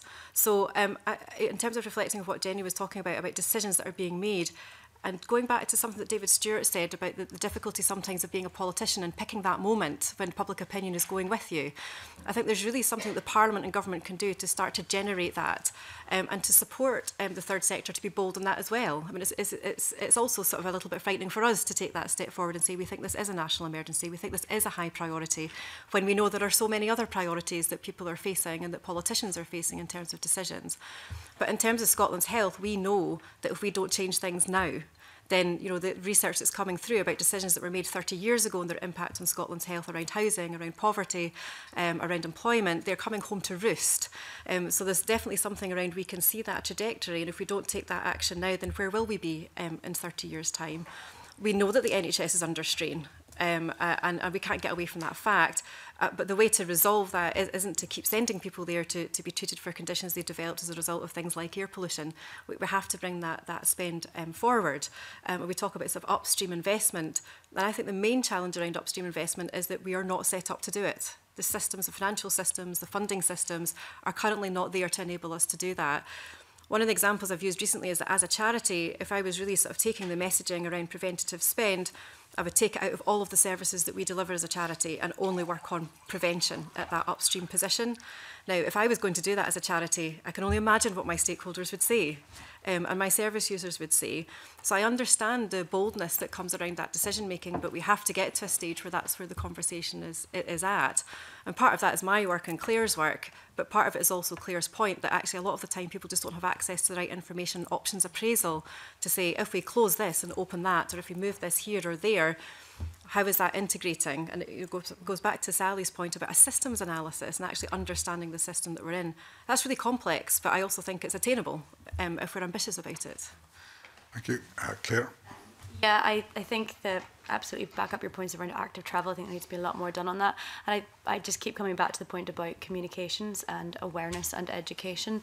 I mean, the British Lung Foundation, we're a small charity in Scotland. We're doing what we can in terms of raising awareness, but we just don't have the resources or the clout, admittedly, and we work as well as we can with other third sector organisations. That's why we set up the cross-party group for lung health with Chest, Heart and Stroke Scotland. That's why we try to get things out into the press. That's why we've been going to the sort of COM subgroup for CAFs to try and say, what are you going to do about National Clean Air Day? What campaigns are you going to do? We'd love to help you with this, because I think the Scottish Government has done some brilliant awareness campaigns, and until we really, like you said, bring the public along with you, let people know, do you know, if you live in a severely polluted area, your child is 5 times more likely to develop a lung condition? Or do you know that if you live in a deprived area, you're already 2.5 times more likely to have a lung condition, and there you're probably going to end up in hospital? Or using the real life examples, the people that we know, our supporters, you know, we have people saying that they just don't come to the cities anymore. Or someone wants to come visit her daughter in Edinburgh, but that'll knock her off her feet for maybe 5 days afterwards because of the impact that has. She might not end up in hospital that time, but over the course of her daily visit, it'll get worse and worse, and then she'll be wiped out for the next week. I mean, these are the real life impacts, and these are the stories that we want to get out there, and I think it's really important to get out there to make it real for people. And if we could get some sort of funding and some sort of real boost behind a public health campaign on this, it would be really, really valuable. Yes. Newby had a question. I think I came to visit you in the Royal Infirmary, it feels like a couple of years ago, maybe 2 or 3 years ago now, with Ian Murray MP, Deirdre Brock, and we experienced your research at first hand, and I was really struck by the fact that you said you're quite likely to have been sitting in heavy traffic in the hours before you have a major heart incident. Do you feel that evidence has been accepted and that we're acting on it? Yeah, I think that there is a lack of visibility of it sometimes. Obviously, not to take anything away from the lung issues that are going on with air pollution, people can readily visualise that it's lung issue. But actually, the biggest mortality risk of air pollution is heart disease and strokes. So actually it's cardiovascular consequences that are killing the people from air pollution, and that's the main driver of the attributable deaths for air pollution. So I think there is a visibility issue. The BHF have funded a lot of my work to look at this and investigate it, and we've demonstrated that if you breathe in particles, they can indeed even get into your bloodstream and cause problems with heart disease and stroke. So I think there is a visibility issue that people just think about lungs and asthma, which is not to detract anything from that. It's very important, but it's also that it's far more far-reaching than that, and that is something that people, I think, don't acknowledge. Thank you very much. Miranda. To what Dave said, the other thing is, there's a lot of research now that shows it's likely air pollution exposures, when your mother is pregnant or when you are a child, can have an impact that doesn't show up till later life. So we don't necessarily know later on what's going to happen. So it's important to be preventative now. But the other thing that I find in my work that has been brought up is, it's because air pollution is very difficult to get people to really be enthusiastic about, partly because unless you're a vulnerable person who firsthand feels the effects, such as an asthmatic, people may not think it applies to them. And there's also competing priorities. So people may be concerned about other things. So this isn't really my area of expertise, but we really need to maybe understand what are the motivations for people to either change their perceptions of air pollution as a risk, or how can we look at the larger picture, like Sally said, and really try to address it perhaps through somewhat more indirect means. Thank you very much. Sally Haw and then Olivia. Making air pollution meaningful, I think, is really problematic because, as you said, if you're asymptomatic, then it's actually very difficult to understand it has an impact. When we were looking at how people reduce smoking in the home, one of the biggest and most effective way of dealing with that for people who smoke is actually to monitor the PM 2.5 and then actually show them the graph trace of the differing levels. And I think that was also instrumental in monitoring in bars, was also instrumental from an advocacy point of view of promoting the danger. Actually seeing a visual representation of air pollution levels, feedback can be extremely effective. And I'm not sure whether that's ever been used in relation to air pollution specifically. Olivia. I think to add on to what Sally just said, what's really important is risk assessment, and generally people are really poor at figuring out how at risk they are of something. And with smoking, I think the public health campaigns, as Claire was mentioning, the importance of them, have been quite successful at helping people to measure risk and to figure out exactly what risk is posed to them by continuing to smoke. And if we could get campaigns to be to demonstrate that more clearly to the public, then I think that would sort of address David Stewart's issue of getting the public on side when you're trying to make pollution-related changes. Because if they knew how it impacted their health a lot better, then they'd be a lot more involved in pushing for change. Thank you very much. And for the last line of questioning, Ashton. Thank you, Convener. When I was reading through the written submissions, I was particularly surprised by something that Claire Shaw has mentioned a few questions ago, which is about the level of pollution is much higher inside cars than outside cars, which as a driver myself, I was quite surprised by that. And I don't know if I'm unusual that I didn't know that, or whether that's a sort of a commonly held misconception by drivers. You know, you look at cyclists outside the car and you think, oh, they must be breathing in the fumes from the cars going by, when actually you're sitting breathing in the fumes in your own vehicle. So I suppose if we're talking about this issue and we're talking about transport and particularly drivers contributing quite a lot to the pollution levels, and we want to create a behavioural change, in the submission you said that you thought this might be a potential area for a national campaign by the Scottish Government. And obviously they've had some really successful ones before, like the Take It Out Right Outside campaign, which was a good example of that. So if we're talking about public health, you know, pollution, trying to change behaviour and preventative spending, if we link all those things together, I'm just wondering if the panel think that a public health campaign on this particular issue, which might get drivers out of their cars onto public transport or maybe active travel or even electric vehicles, is the place where you would spend the money. If you can't spend the money on everything, where would you think that would be a good place to spend that money? Yes is the short answer. I do think there is real benefit in making sure a public health campaign is properly resourced, but I'm very conscious to add that this isn't just all about telling people to make changes themselves and then not giving them the tools to do so. It has to be backed up by, you know, greater investment in active travel. It has to be backed up by making sure that people can switch to low emission vehicles. It has to be backed up by, you know, a targeted diesel scrappage scheme to allow the people who are most affected to get cleaner vehicles. It can't be just about making people, telling them that it's your responsibility entirely to make change. As long as a campaign is backed up by these other policies and making sure that the policies and CAFs are actually enacted, then I do think there's real benefit in putting a lot more resource into public health awareness. Thank you very much. Miranda. I want to comment on the cars aspect. While it is possible that your exposure inside the car can be higher, it's not always the case. So I think there's been studies and they find various results. But I think it is possible that you do have higher exposures inside a vehicle, such as a bus or a car, in heavy traffic. But there have also, in some studies, they do find that depending on how you set circulation in the car, it can have an impact as well. But I do want to bring out this idea of people understanding their own exposure, while I also agree that it's, you know, you never want to rely on people changing their behaviors. You want sort of the whole system to change, but that may help, you know, raise awareness about, because then they might be able to see that it impacts themselves as well. And certainly some of the studies that, you know, I've done in the past, we have participants and we monitor them for various environmental exposures, and we feed back that information for them and also provide information about what this means. And I think that can be very, on an individual level, that can be very useful. But again, we are looking at a population level change as well that needs to be addressed. Thank you very much. Sandra.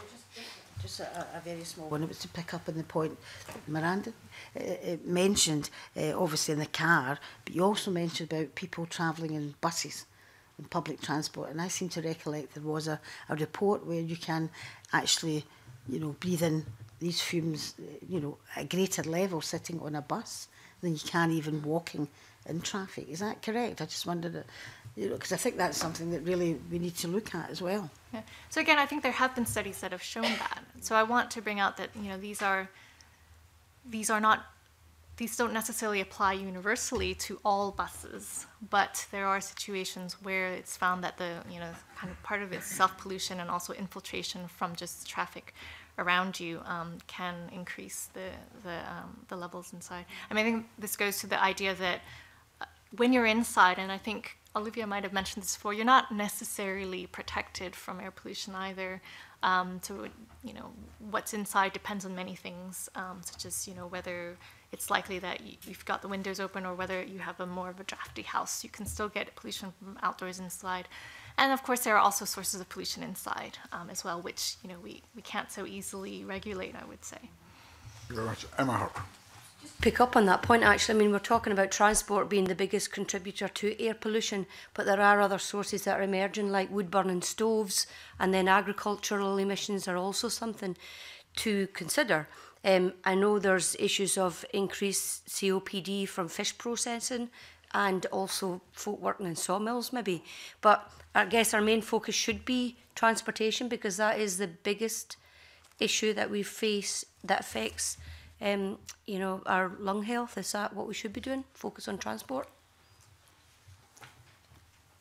Can I widen that question, taking Emma's question and ask you to answer that, but also as we're approaching the end of the evidence session, if there's any, this is a session on preventive health interventions. We've covered some areas in considerable depth, others less so. If there's any one thing that hasn't been raised yet that you think is important in terms of prevention in this field, please let us know now. Who would like to answer Emma's question with that wider supplementary? Claire. I'll admit my knowledge on the wood-burning stoves isn't as much as it is on transport emissions. I know that is an increasing area of concern. I mean, if you look collectively at industrial, commercial, residential emissions, they are the biggest contributor. But if, like I said before, if we look at transport, then you're tackling other public health issues. And as Professor Newby said, the worst pollution tends to be in our urban centres and related to transport, and that's where it's highest, and that's also where you get people who tend to be also already unwell. So I think that's where we should prioritise first. And in terms of preventative spend generally, as an organisation, we are very keen that preventative spend increases, and we think we need to move away from this acute agenda and just managing disease, because in terms of lung conditions, I mean, we're just going to get more and more people living with chronic lung conditions and comorbidities and chronic heart conditions.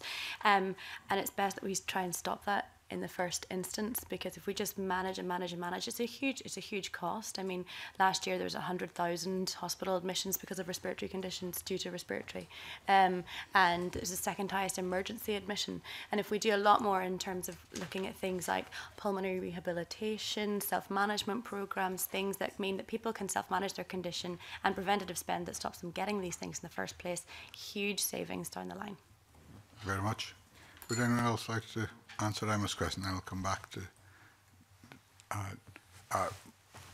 Miranda and then Colin. So I'll just say definitely transport's a very, very important contributor to air quality. I don't know for Scotland necessarily what the contribution of wood burning is, but certainly, it's not necessarily something people need to do, but it is contributing to air pollution. And the other thing is, often in winter, the air pollution tends to be worse just because of meteorological conditions. And that's when a lot of wood burning tends to happen. So I mean, I think it's important not to focus only on transportation because there are still other sources.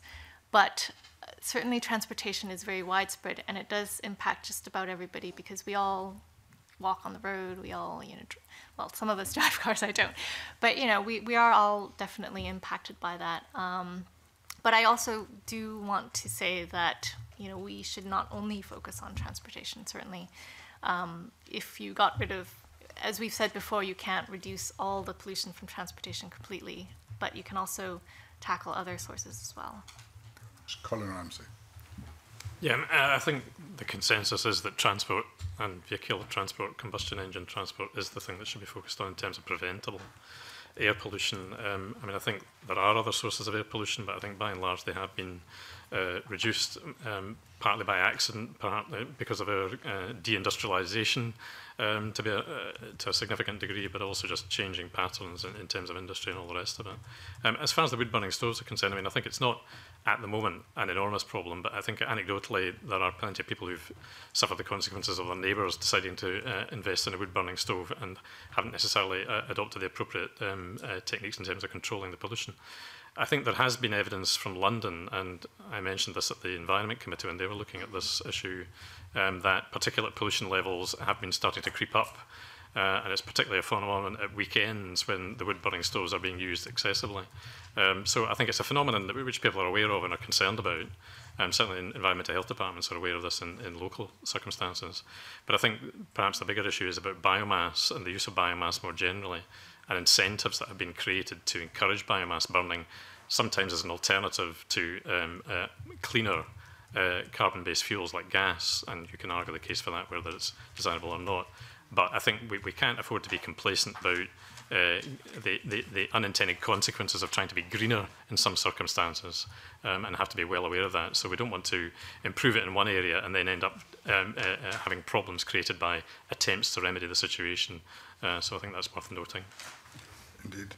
Thank you very much. And there was one final supplementary from David Stewart. Yeah, just a general point, Convener, on low emission zones. I know we're in some questions on that later, but just make a general point that I think across the world there's been great examples of LEZs, and where it's worked well is where we've had Euro 6 buses. Buses are adapted to be lower emitting, and we've had adequate fares.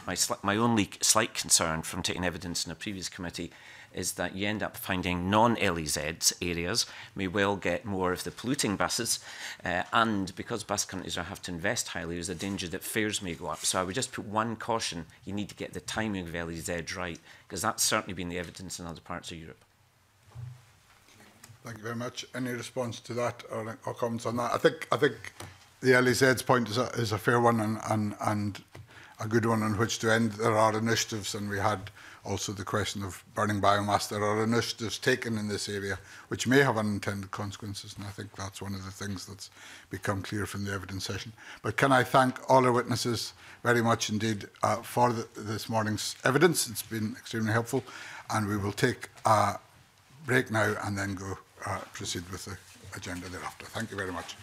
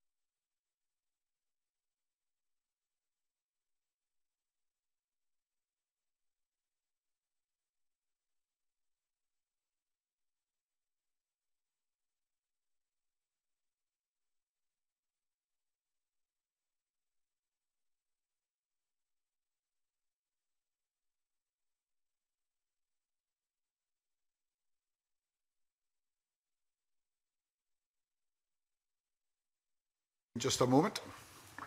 Thank you very much. And we move on now to agenda item 2, which is consideration of an affirmative instrument. As usual with these instruments, we will have an evidence session with the Cabinet Secretary and her officials on the instrument.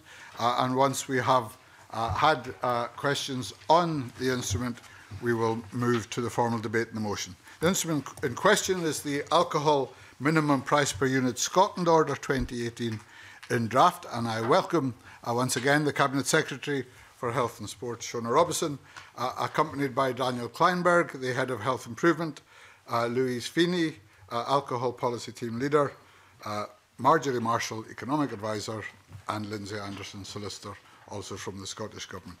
Can I invite the Cabinet Secretary to make a brief opening statement?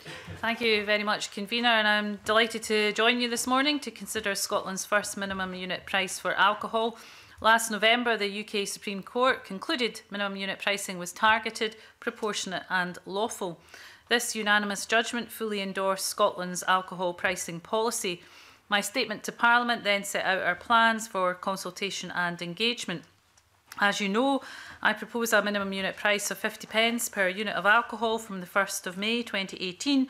We ran a public consultation on 50p across December and January. We received 130 consultation responses. Of those who commented on the 50p proposal, 74% supported 50p. The consultation process did not bring to light any new relevant evidence. Taking account of a number of factors, we concluded a minimum price of 50p per unit strikes a balance between public health and social benefits and intervention in the market. We've engaged extensively with the alcohol industry since November, and our approach has been welcomed by trade bodies and businesses alike. We've produced comprehensive government guidance for industry and funded 2 bespoke products: the Scottish Grocers Federation booklet for smaller retailers and the Scottish Wholesale Association guidance for wholesalers. We've worked with licensing standards officers and provided a range of communications materials for retailers and alcohol and drug partnerships. Scottish Minister's decision to propose a minimum unit price of 50p per unit is supported by an updated business and regulatory impact assessment, the BRIA, which I've laid before Parliament.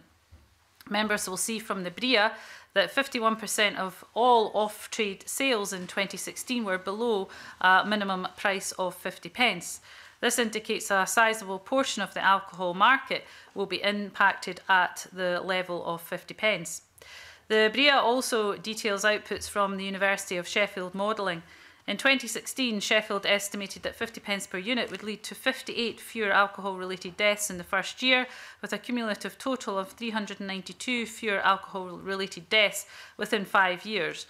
The reduction in alcohol-related hospital admissions will be similarly substantial. While I remain open-minded about future consideration of the rate, our collective priority right now must be to implement the policy without further delay.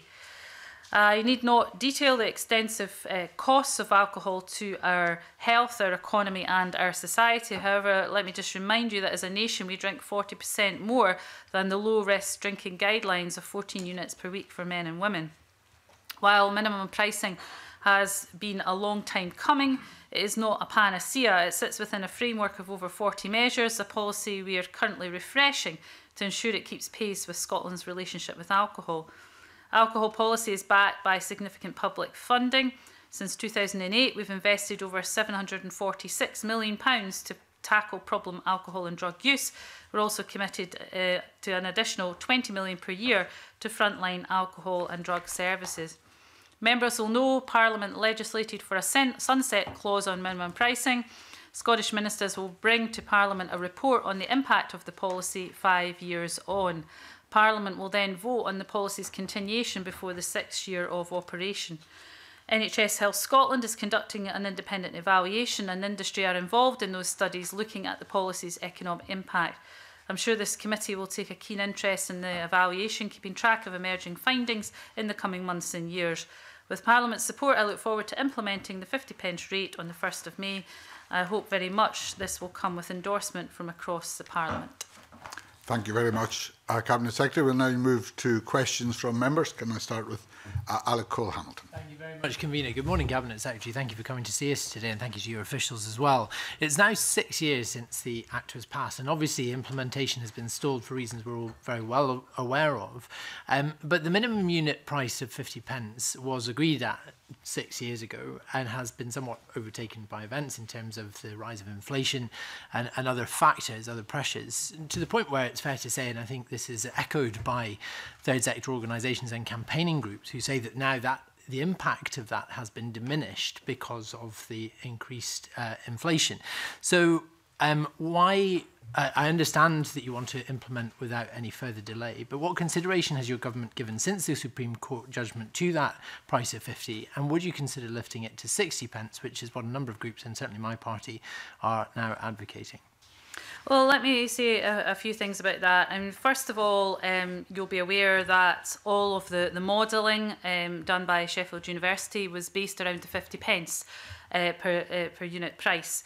And that's important because, and I'll go on to say a little bit about the complexity of changing that price. It's not as simple just to replace one price with another. A whole load of things would flow from that, which would be considerable in delaying the implementation of minimum unit pricing. But importantly, the court case and the evidence led in court was based on the modelling done by Sheffield University on 50p. It's also important to say it's the affordability of alcohol that matters, not simply the price, and that's going to depend on other factors such as income growth and how the market reacts to minimum unit pricing, as well as inflation.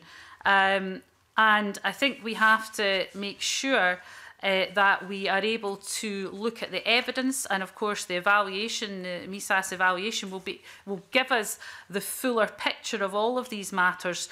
And of course we want to keep the price issue under review as we take matters forward. But I'm very keen, given the journey we've on, which you outlined in your question, that we don't have any further delay. Let me give you just one example of what that delay would cause. In 2012, we had to notify the European Commission of the 50p. If that was to change, we'd have to go back to the Commission with a different price. That's a lengthy process. And of course, it could open up to further legal challenge based on whether or not there was a challenge about whether a different price was proportionate or not. We won the case based on 50p, that it was a proportionate price and balanced the issue of public health with the business interests. So it is not as simple just to take one number off and put another number on. A lot of complex issues would flow from that, and delay would certainly flow from that. And that's something that really, I think we've had enough delay. We want to get on with the implementation. Thank you, Convener. I understand that, and I understand and I share that willingness to press on and see this implemented. You said in your opening remarks that the price will be kept under review, so whilst it's complex, it's not impossible. We can change it. What are the staging posts for that review, and when will we come back to this?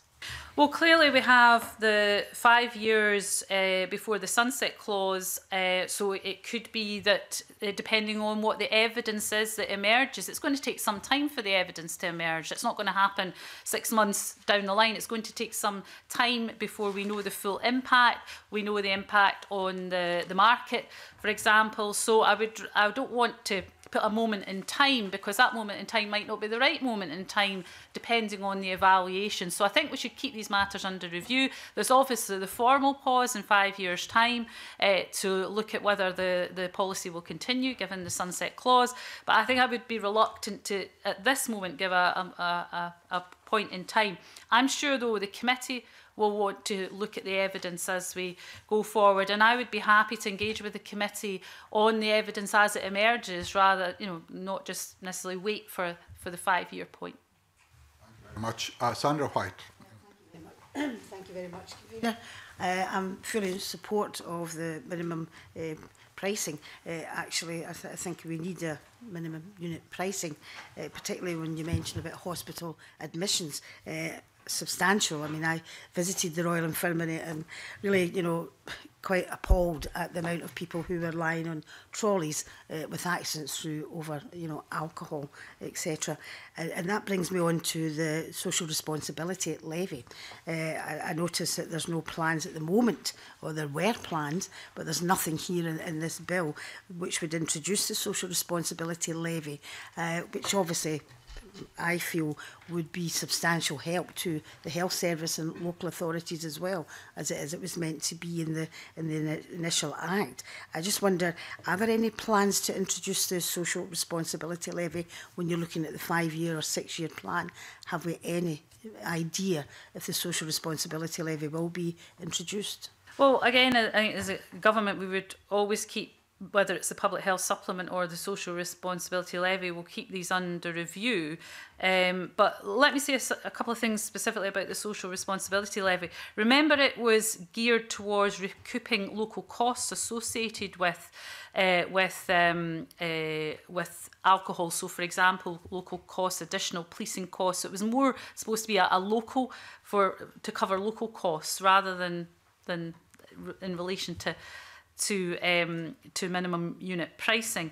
Also, the additional revenue highlighted is a high estimate. I think we need to see what the evidence shows, because if behaviours change and actually people consume less, then really we need to see the evidence. These are they're estimates, but they're based on what they think might happen, but we don't know until we see the market operation. It's revenue, not profit.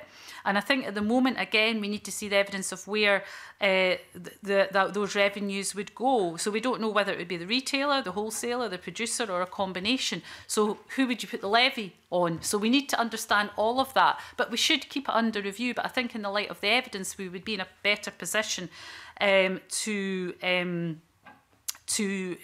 look at that in more detail. I think also, given the, we have to take into account the current economic circumstances when you're introducing whether it's a levy or a supplement. So although we have no plans to do so at the current time, it is something we'll keep under review.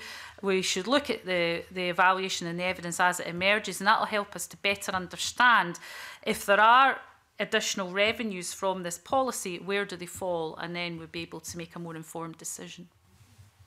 Sandra. That was one of the points I wanted to raise. If there was, this additional revenue, would it be the licensee, as you have explained, you're looking into that, who would benefit from it, which obviously was supposed to be part of the social responsibility.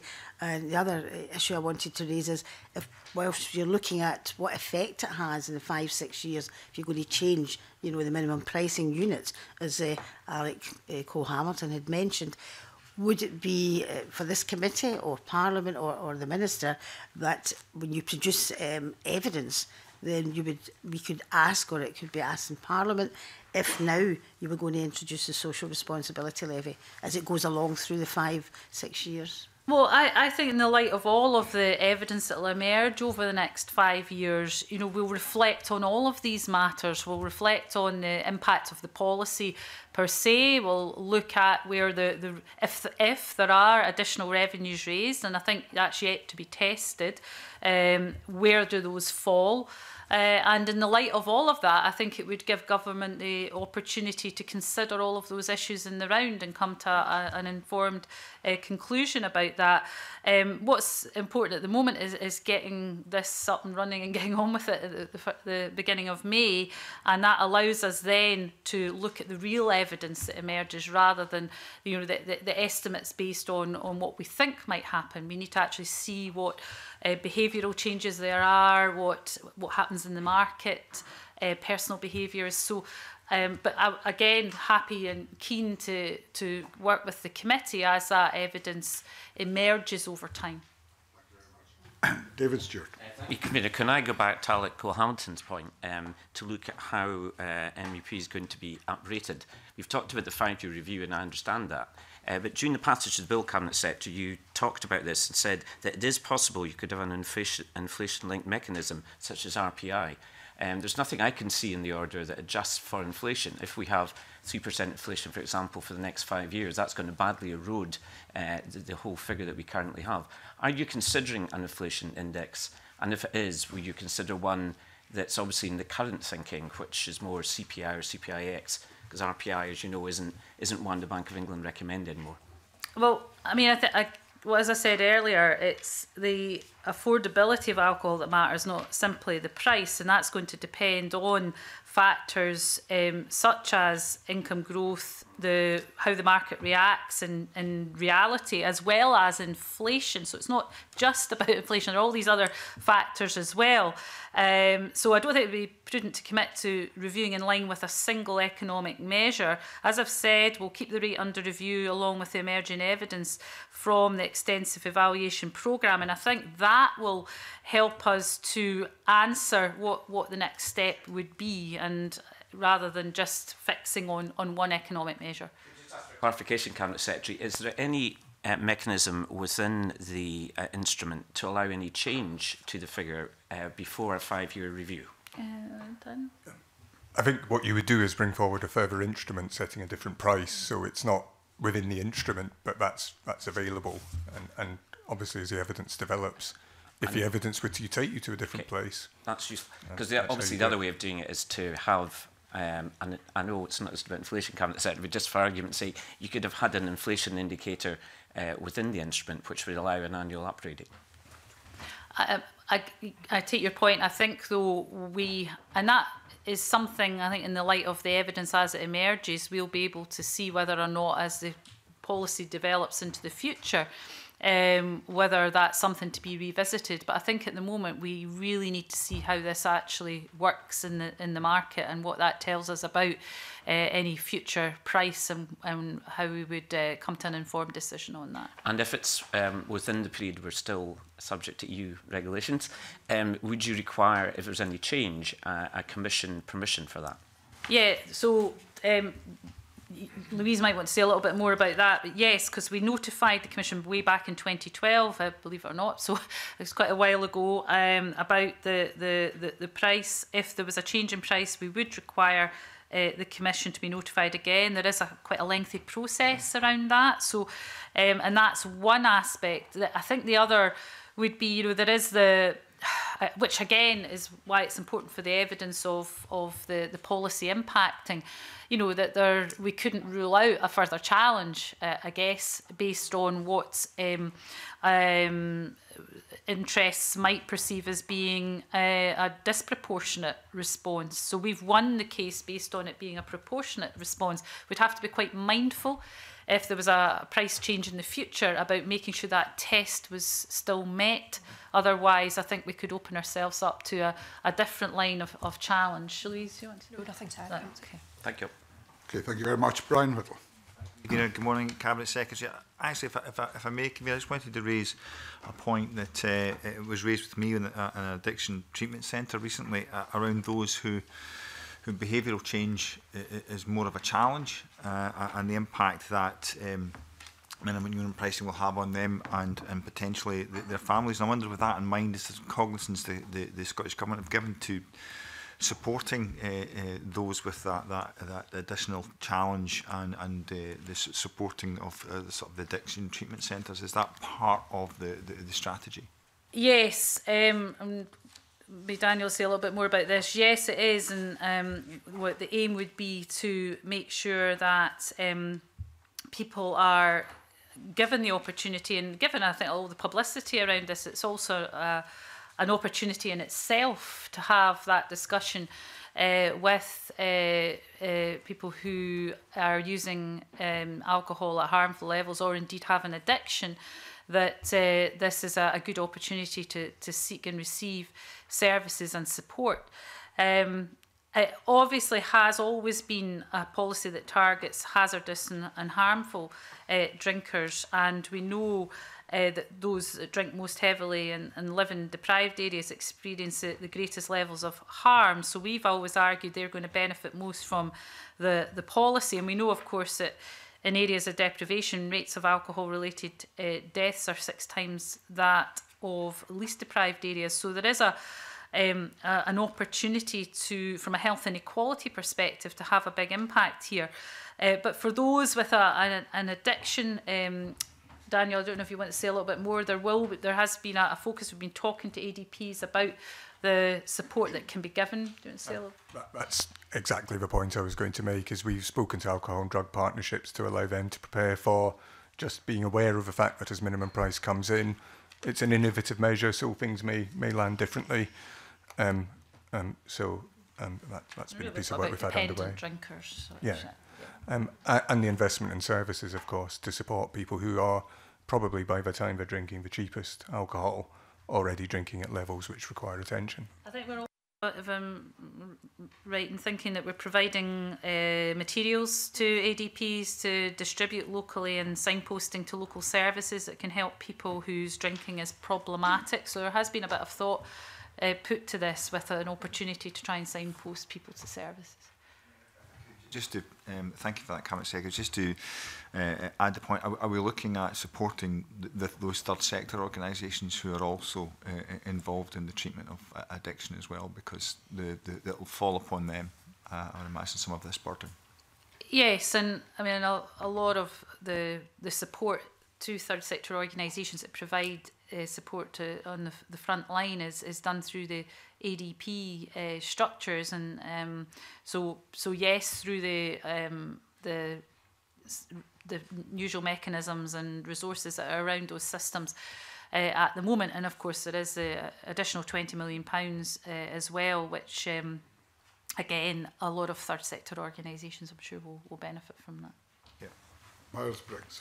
Thank you, Convener, and good morning to the panel. The Cabinet Secretary, in your statement, touched upon this work with the FSB Scotland and also with the Scottish Wholesale Trade Association, but I just wondered, in terms of the policy now, what is quite a tight timescale to implement it, what ongoing consultation and work is the government undertaking with these organisations? Yeah, I mean, there's been extensive in making sure.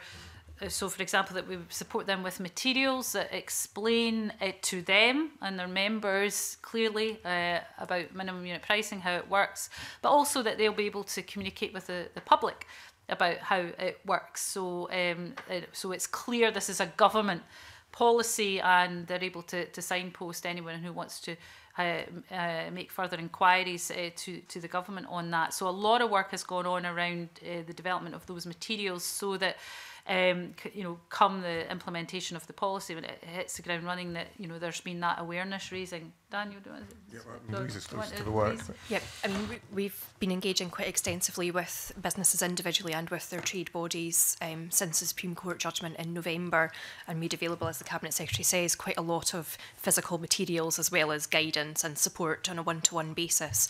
And our sense is that has been welcomed, and that the vast majority of businesses are ready for implementation on the 1st of May, but more importantly have resources within their toolkit that they can use to deal with customers who might have questions or concerns about how the policy will impact on them. Okay. And I think a final supplementary question from Alec Cohan. Thank you very much. And this comes in off the back of Miles Briggs' question. I've also been in discussion with the Scottish Wholesale Association about this, and there's a small technical wrinkle here, that I understand that there are some members of that, wholesalers, organisations or companies who also have a premises licence or are operating with a premises licence. So it creates a bit of a loophole for them, or a problem for them, that they might need either dual pricing or to have separate aspects to their building. Is the government offering a workaround for that? Yeah, and we're certainly working on that. Daniel, do you want to? So it's a very technical issue to do with, I think, the operation of the 2005 Act, and we're aware that there's different interpretations. So we're clear there's nothing about MUP in itself that need to apply to trade-only sales, but the way they hold the licence can have a potential read across. So we're talking to them at the moment. We're happy to consider just further where that leaves them, whether or not they need to adjust their business, or what steps we can do with them to help resolve any uncertainty. Thank you.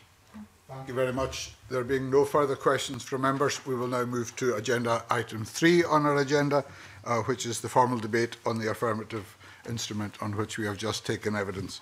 Members will recall that in this process there are no longer opportunities either to ask questions of the Minister or to ask questions of officials.